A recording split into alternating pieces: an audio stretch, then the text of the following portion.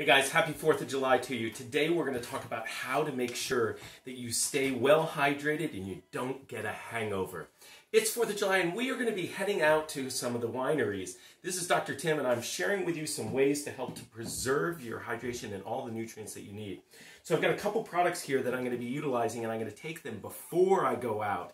This is preemptive measures to try and make sure that I can have a couple of glasses of wine without any side effects thereafter. So the two things that I'm going to be using is one called Repairvite. Now, again, I am using this prophylactically in advance. It has a variety of amino acids as well as enzymes in here to help me to be able to break down that alcohol while still being able to enjoy it properly. The second thing that I'm going to use is charcoal. So I've got a little bit of a bag of charcoal in here, and I'm going to be using this as well because that binds to that alcohol and helps to export it out. So all we're going to do is I've got one already mixed up here, and I'm going to be taking these other ones here, and I'm going to be putting some of this charcoal into that water that I've got here, this glass of water, and then I'm going to put in another scoop of this Repairvite, which has those amino acids and the enzymes in here.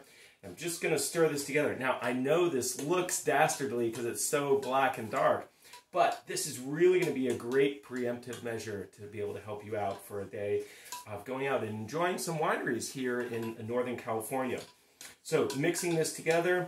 Some people may even take charcoal throughout if you're having a drink in combination with each drink, and maybe even after, depending upon what you've done. Now, I am not advocating you go out and drink tons of alcohol, but I am trying to give you some ways to be able to enjoy your day, especially on a holiday, and not worry about what the repercussions would be the day after when some people get hangovers. But with this mixture here, that is not going to happen. Now, this is what it ultimately is going to look like. This is what the combination of the two is going to look like before it's been stirred together. And we're just going to drink this away. Cheers.